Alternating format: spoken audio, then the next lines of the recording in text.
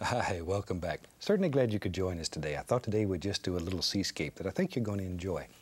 Let's start out and have them run all the colors across the screen that you need to paint along with us. While they're doing that, let me show you what I got done. Today I have a smaller canvas than usual because I wanted one that's rectangular and quite long. So I have a 12-inch by 24-inch canvas. You use any size that you like. I just sort of like this for seascapes. And I've covered the entire canvas with a very thin coat of liquid white and liquid clear mixed together, just a little of each, about half and half, and then I've just covered it, but once again, a very thin coat. So let's just start out and have some fun. We'll start with a little 2-inch brush. I'm going to a small amount of the phthalo blue. Just tap a little into the bristles. Notice we pull the paint out very flat so we can just pick up a little bit of it. You go up here in this big pile, you're going to get too much. Just a little. We just want a little, and we tap it into the bristles. That helps assure a nice even distribution of color all the way through it. Okay, let's go up in here. Now then, just making little X's, little crisscross strokes. Let's just put in a happy little sky. Just something like so. All the way across. There. About like that. Doesn't much matter, wherever you want it. That's exactly where it should be. So we'll come down to about there. All right. And that's about enough, right there. Okay, we get to wash the brush already. As you know, that's my favorite part of the whole painting procedure, is just washing the brush. Shake it off, and we just create one big mess. Oh, that's fun, it really is. I'm gonna go right into titanium white. I'm just tapping the brush right into just straight titanium white. I'll put the indication here, some little floater clouds that just live here. Isn't life wonderful? There we go. We have such a good time making these shows here. We've been making television here at the same studio now for well over 10 years, and these people have become very special friends to me. It's like coming home. There we are. Something about like that. And then we'll just sort of fluff them up a little bit. And go across. And that'll give us a little cloud way back in the distance. And let me find my knife. We'll take a little alizarin crimson, a little phthalo blue, mix it together. I want to make a lavender color, but sort of to the reddish side. There we are. Okay, wipe off the old knife. And shoot. Brush isn't too dirty. Maybe we can continue to use it, and I'll just go right in that color. And maybe we have some indications of some little lavender clouds that are right at the waterline. And we can just throw in some happy little things wherever you want them. Wherever, it doesn't matter. Something about like that. There, we just let them maybe just float right on out to nothing over there. Oh, there's a big one. That happens sometime. There we go. And right on out. Then we'll fluff it, lift it, blend it, like that. And that'll give us the indication of some little clouds that live far, far away. And that's all we're looking for right now. It's just indications. There. All right. That's simple. Isn't that a fantastic way of making a very colorful little sky that's effective? All right, we get to wash the brush again. Shake off that paint thinner. Just cover everybody in the studio. All right, you can blend that a little if you want to, but we're not going to spend much time on the sky. I want to work more on the water today. Let's take. Oh, we'll go right into some phthalo blue. I like phthalo blue. A little bit of black, just mix them together. And be right back. I'm going to get a little crimson. So we have phthalo blue, black, and crimson. There. And let's figure out, basically here, maybe, let's see, where we want our water line to be. I know that's probably not real straight. There. When you're painting, it's better to sort of step back and take a look-see. Sometimes when you're standing as close as I am here, it's very hard to tell if a line's straight, crooked, or in between. But let's say that's halfway straight. There. Now, I had a little more crimson right here on the edges. I want a little more crimson right there. Something about like that, maybe on both sides. In your world, you decide. Now, you're probably wondering why I put the liquid clear with the liquid white. Because when I did this, I didn't want it to turn light blue. I wanted it to stay quite dark. And if I had put liquid white only on there, as you know, it would have got much lighter in value. And I don't want that. I want it to stay quite dark. Makes it easier. There. All right, and we'll just bring that down to somewhere in there. It doesn't matter. You make the big decisions where all these things live in your world.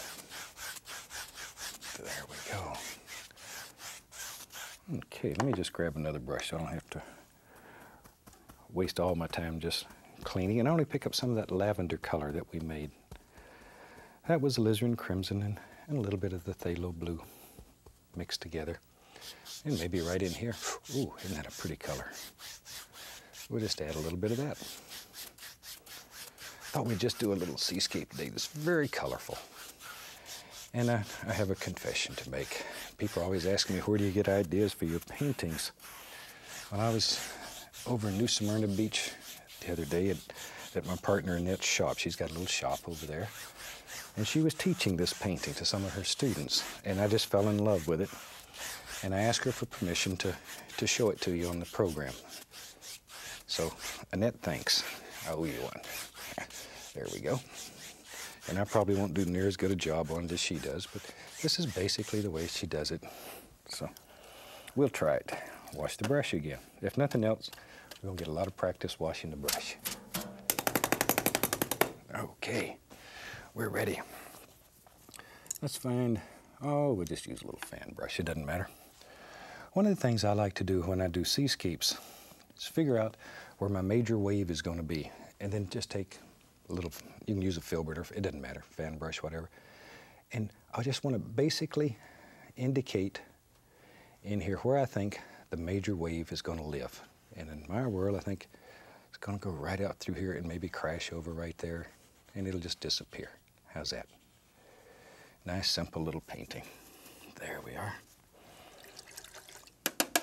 Okay, now go back into my white, still using the same little fan brush, and maybe back in here, going straight in and just giving it a wiggle. Maybe there's a little splasher that lives back here in the background somewhere. Straight in and just make it wiggle up and down. See there? And that's all there is to it. Something about like that. And we can put the indication here and there and there and here. Just some little doers that live back here far away. There we are. A little more of the white. Strengthen that one a little. Yeah. It's a little closer. Okay. Something about like so. See, Annette does a lot of gorgeous paintings. I think her most fantastic thing is flowers. She does some of the most gorgeous flowers I've ever seen. I'm gonna get her on the show here one day, sooner or later, and get her to paint a flower for you. I think you'll be amazed. I'm not a very good flower painter, but she is dynamite. Dynamite. We'll talk her into it. I'm gonna take a little yellow ochre and a little white. A little yellow ochre and white, like that. Just make me a nice little, sort of a gold color. And let's go up in here. This is going to be our little wave. Let's put a little bit of that color right in here. Like so. Something like that. Now, we'll get a little blender brush. And just begin blending that. Blend it, blend it, blend it. Now, you can do this several times to achieve a desired lightness if you want to. It's up to you. You decide. You decide. Wherever you want it. But see, that blender brush just makes that soft as silk. Just so tender, so soft. There we go. Something about like that. Okay. Now, if you wanted to make it a little brighter, we'll just do it. Let me just pick up a little more of that same color. Same color. And maybe right in here we'll have it a little brighter. And just sort of smoosh it in, as Steve says. I don't know if that's a word or not, but when he uses it, everybody knows what he means. There we go. Something about like that. All right. And begin thinking about shape here. Okay. Now then, let's take, I have several little fan, I'm using number 3 fan brushes today, but doesn't matter, you use 3 or 6, whatever you have. Take a little dark color. This is just some black and some blue, a little crimson in it. And let's take, and I want to make this wave sort of crash over right here. Now the only way to make that dark right there stand out, we're going to put a little light right behind it. But I want to lay that in first, get an idea where it's at. Go back to my fan brush, it has some of the lighter color in it. And let's come right behind it, and then gently blend that back, thinking about how the wave goes up. Just need a little light area in there to make that rascal show up. See, here it comes, watch. This is one of the nicest little seascapes, and it works very well, very well. There. Now then, okay, I'll show you a little trick here. Take a little bit of dark color on a filbert, about like so. And we can go up in here and see this little wave right here, this little crasher. You can push right up into there and just form it. That easy, that easy. Isn't that neat? It's another little trick Annette showed me, and it works very well. See, now it just makes a nice dark bottom, and it works that easy. Same thing over in here. You can put a little dark right in there. And we'll come back and put a little light and some foam on there, and that'll show up so nice. So nice. And we can put our foam in, well, tell you what, we can just use a little filbert, or you can use a fan brush, it doesn't matter. I picked up a filbert, so we'll use it. And let's go in here and think about some happy little splashes living right up here on top of this. Like so. Now I've picked up some blue, and I'm going to let that be the shadow as we come up in here. There we are. Okay, now wipe off the brush, pick up a little bit of clean white, and we can highlight that. Just think about water crashing, smashing, having a good time up in here. There. All right. I like to paint water. I don't do it a lot, but I do like to paint it. I was born in Daytona Beach, Florida, which is one of the most fantastic beaches in the world. There. Now then, let's take our little script liner brush, take a little light blue, we'll use a little white, paint thinner, put a little bit of color on the brush. And we can go up in here and we can begin putting in all kinds of little doers that live up in here. Just begin applying them. There. And let these little foam patterns just work our way on out. Wherever you want them to go. Right up on top of that wave. Okay. A little more of the dark color. And I want to put a little dark edge right there. Just, we'll make that stand right out. Let that little rascal crash over, some little things coming through there. Just take your time and play with these. They're a lot of fun. You can really just move the water every which way. Okay. Let's take the little knife. This is a small knife. I've got some white. It's got a small amount of blue, just enough to tin it. Cut off a little roll of paint. Let's go up in here. And maybe right in here, and we're going to use a lot of pressure. Get in here and just, maybe there's a, see there? Really applying a lot of pressure though. There it goes back somewhere. We don't know where it goes. We take our little fan brush. It's pretty clean. It doesn't have much on it. And I want to grab that and pull it back. Back, back, and back, see? And that creates that illusion right there. That easy. Something about like so. Okay. That works well. Let's do another one. What the heck? In our world, there lives another little thing right in there. Here it comes, here it comes. There, see? Just put it wherever you want it. Okay. Grab our little fan brush again, and once again, all you do is just go back with it. Just pull it backwards. There, and that creates all those little things that you want in there. Very simply. Very simply. You don't have to work at it hardly at all. And as you know, I'm a very lazy painter. I look for easy ways to do things. All right, let me get back into my liner brush with a little bit of paint that's been thinned with paint thinner. And we'll just put the indication here and there of just some little foam patterns. Something about like that. We're not too worried about it at this point. There, I'll make a little highlight right up on top of that so it continues on there. All right. Maybe back in here you can just highlight a few of these little rascals. Not going to worry too much about them.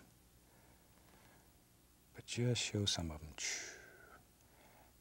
Think about being down at the ocean, watching the waves come in. That's what makes it pretty. All right. Tell you what, there's a filbert. Let's have a rock. We use some Van Dyke brown, some dark sienna just mixed together. And maybe in our world there lives right here, clump. Just drop it in. Big old stone lives right there. Right about here. We put some dark color in first just to make the base of it. And then we'll come back and put a little highlight on it here and there and there and here, wherever you want it. I'm going to pull a little of that color down, just a little. And we will take a 2-inch brush, grab it, pull down, something like so, and go across. That'll end up being a little reflection in the water when we get all finished. Okay, let's take some white paint, and we'll get some bright red. Bright red. I'm using the same old dirty filbert, I don't care. It doesn't matter. A little touch of the bright red, not much. Not much. And now let's just sort of highlight our stone. Just let a little color play through here. There we go. See there? Just sort of play them back and forth, dark and light. And you can actually sculpt this stone doing that. There. See there? Think about where all these little things would live. That easy. You can make it right in there. Something like so. We can go back to our small knife, a little bit of the white on it. And let's just put a little indication, a little water floating right around the bottom. And maybe, I got it, I know, watch. Right here, here it comes. Here's another little thing that lives right out here. Maybe it comes right on over there somewhere, who knows? Once again, we grab our fan brush and we just pull that back. That's simple, look at there. Just pull it back, like so. And we got all kinds of water here. We can take a filbert brush, take a little bit of that blue and black and crimson color, and we can just go back up in here and punch a few little holes in the surf. Just a few little indications. Some little dark areas. Makes it pretty. See there? There they are. Just a few. That's easier than trying to paint all the foam, is just to go in there and drop some in. Okay, lost my brush here for a second.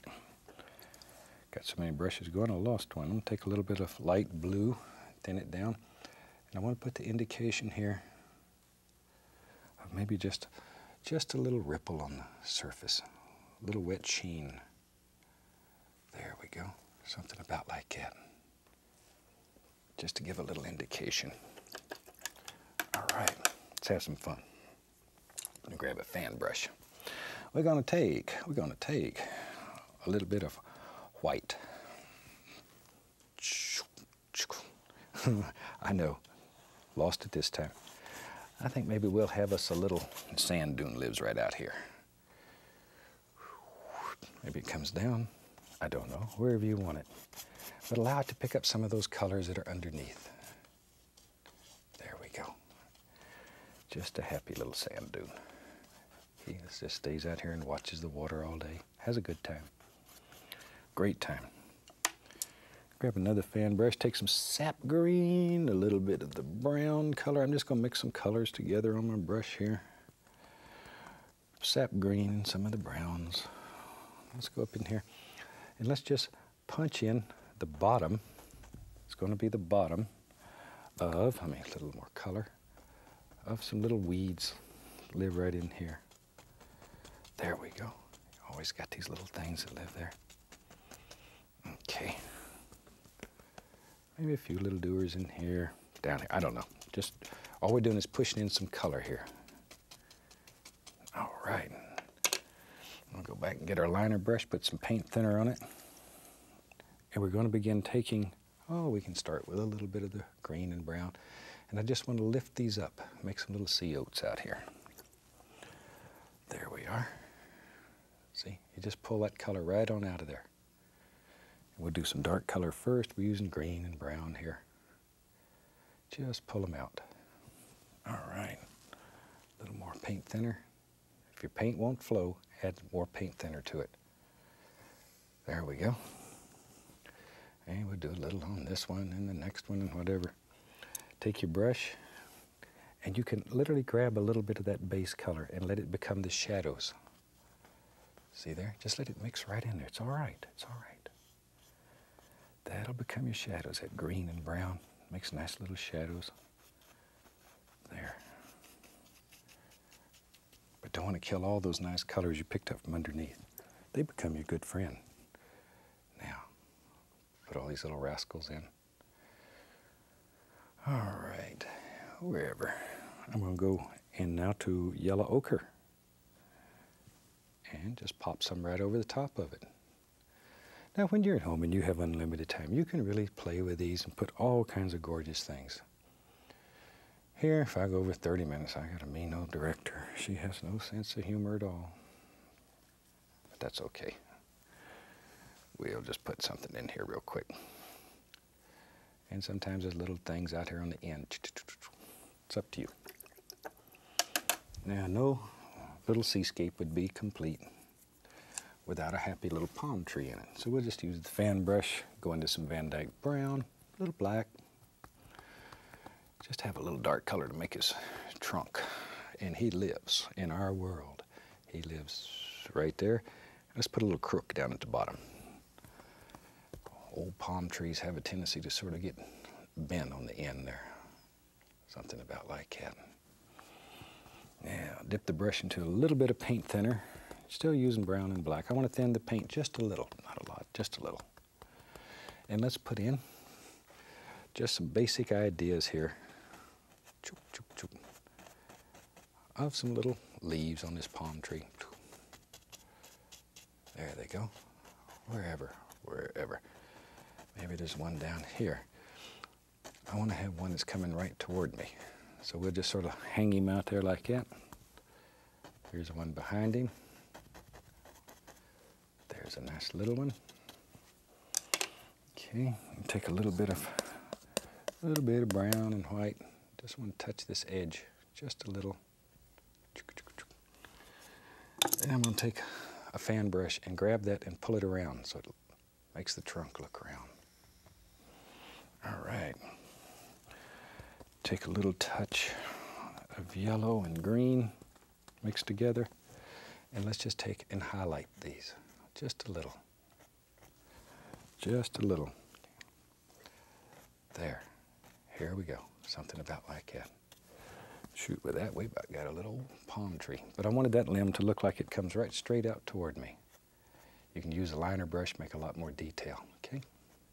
I think with that, we'll call this little painting finished. Hope you've enjoyed it. And from all of us here, I'd like to wish you happy painting, and God bless, my friend.